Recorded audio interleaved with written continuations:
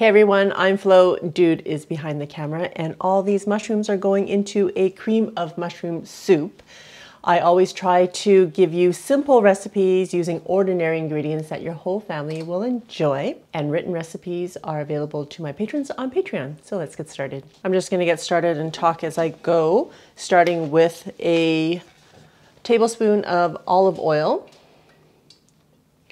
And my pot is already heated on high, on saute mode.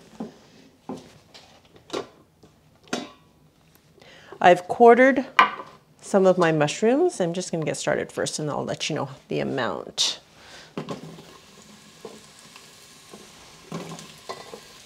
Okay, we're just going to let it brown without disturbing it. I have 1 pound of cremini mushrooms and 1 pound of white button mushrooms, and I've just quartered them. And we just want to brown it without disturbing so that it actually browns on the bottom. You don't want the mushrooms to start steaming because then it will start to release its juices and then your mushrooms won't actually brown and you'll have this like liquid at the bottom of your pot that you don't want. This is not your usual cream of mushroom from a can. So I grew up loving cream of mushroom from a can that you can just add milk. I think initially we used to just add water, which was really gross. And then we started adding milk or cream instead, and it made it so much more better. So much better. So much more luxurious. Yes, but now that I make cream of mushroom from scratch, oh my goodness, it's like a total game changer. It doesn't take, well, it takes way more effort than just opening a can, but it's totally worth it.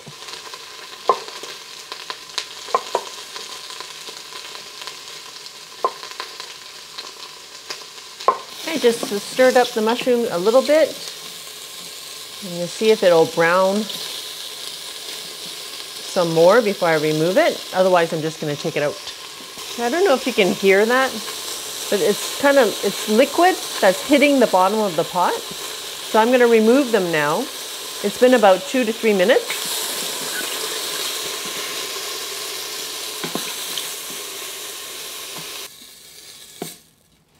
All right. I'm going to add another tablespoon of olive oil. And do the same with the second batch. One more thing about the mushrooms is if you use them right away and they're dry, and when you clean them, you're just brushing off the extra dirt that's on them. You're not actually putting them underwater. If they absorb too much liquid, they won't brown properly in the pot. I have an onion, 3 stalks of celery, and a leek. Now leeks, you only want to use the white and light green parts of the leek, and when you're washing them, cut it in half lengthwise, and you have to make sure that you're cleaning in between the layers because that's where all the sand and grit hide. So I've already cleaned them. Just make sure that you run your water through every layer. Then we're just going to chop it up. And if you don't have leeks, you can just use another onion or half an onion. You don't have to have the leeks. It just adds another layer of flavor. I'm just going to slice up my onion. We're going to blend it in the end, so it doesn't matter how you want to chop it up. And do the same with the celery, just chop it up. And chop up the leeks.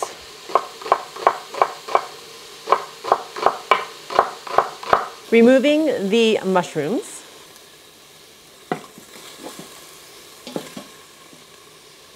And adding another tablespoon of olive oil. It's because the mushrooms absorb all of the oil in the bottom of the pan, which is why there's nothing left down here. And we're going to add the onion, celery, and leek. And we're going to saute that for 5 to 7 minutes.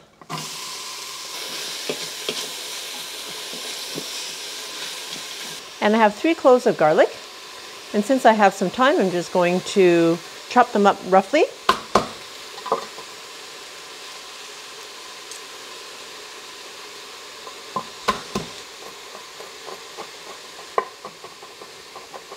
In about 5 minutes.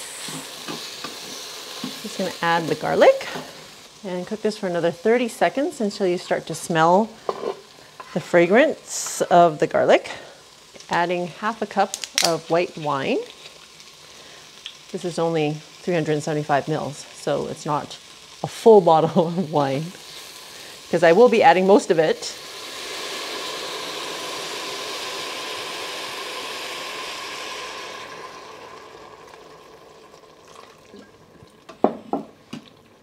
You know what, I was only supposed to add half a cup, but I didn't. I added about a whole cup.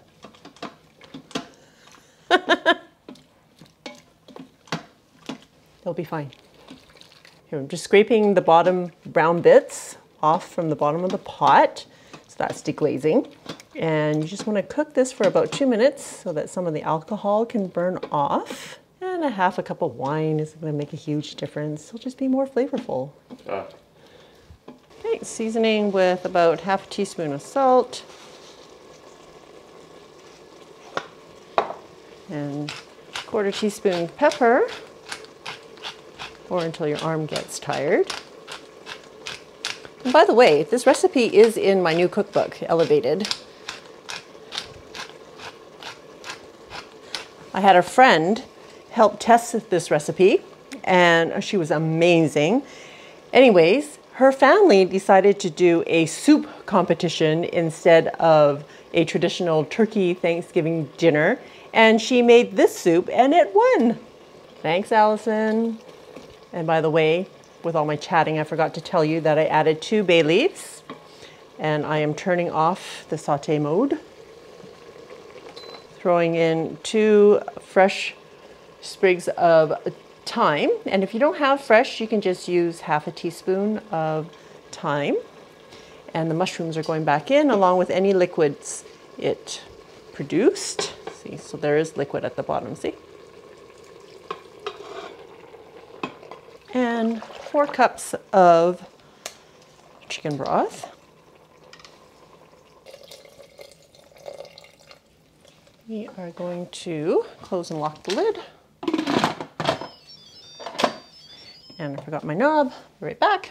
Good. Just making sure the sealing knob is on sealing. And we are going to pressure cook on high for 10 minutes. On to the next part. I'm using oyster mushrooms today. In my recipe, I call for half a pound of wild mushrooms. And these were the ones that I could find. If you can use whatever wild mushrooms you can find, and if you can't find any, just use the button mushrooms. Just make sure that you chop them up into bite-sized pieces because we will be adding this to the pureed soup to give it some texture. And we're gonna roast these in the air fryer, but you can also roast them in the oven. So at 400 degrees, you can roast them in the oven for 10 to 12 minutes. And in the air fryer, I'm also going to roast them at 400 degrees, and hopefully it'll only take about 5 to 8 minutes. I'm just gonna put them in a mixing bowl so that I can season them and add my olive oil. A pinch of thyme, dried thyme, pinch of kosher salt, freshly ground pepper, a tablespoon of olive oil. Just going to stir this up.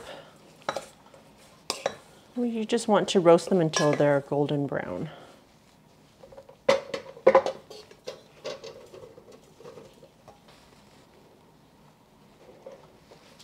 My mushrooms cooked down to nothing. They sure did. They shrunk. But this was 8 minutes in the air fryer. And let's see what the soup looks like. It smells really good. So you... I quick released. Yep.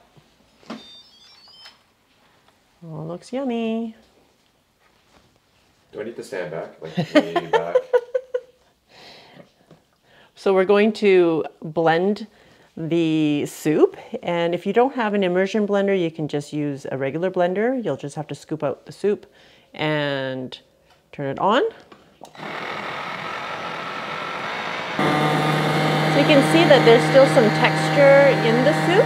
If you want it smoother than this, you might have to use a Vitamix in order to get to the right consistency, but I don't mind the little chunks in there. I think it adds some texture to the soup, so I'm gonna call it now. Turning saute mode on, and we're going to adjust it to less. Just add another ½ teaspoon of salt. I don't think I salted my mushrooms when I was sauteing them, which I should have. And some more pepper. I'm gonna add the mushrooms.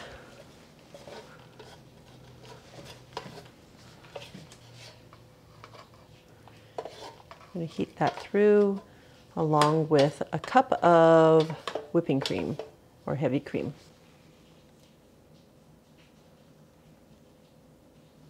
Give that a stir.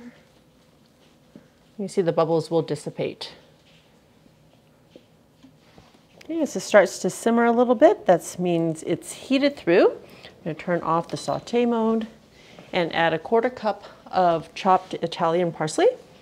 I prefer the Italian flat leaf parsley to the curly stuff, but if you like the curly stuff, or if that's all you have, feel free to use that, saving a little bit of garnish for each bowl.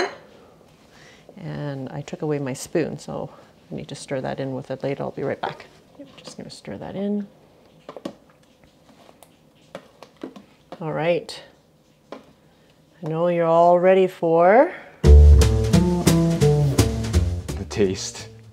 Flo, I don't know. I don't have super high hopes for how I'll like the cream of mushroom because my mind goes back to Campbell's cream of mushroom soup in a can. Yeah. And not the greatest memories, dude. Really? I love cream of mushroom from a can. Good for you. The addition of all those levels, the aromatics, the oyster mushrooms, great contrast in terms of texture to the smoothness of the soup. If you didn't have it, it would just be, it wouldn't have any different textures in there. So it was a good addition. A very subtle flavor. I like that. I like it a lot. Really? I'm Yeah. actually shocked because you don't even like mushrooms. Because it's like blended to smithereens, maybe that's why I like it. This recipe can be found in my new cookbook, once again. And if you don't already, please subscribe to my channel and give me a thumbs up. Till next time, be simple, ordinary, and joyful.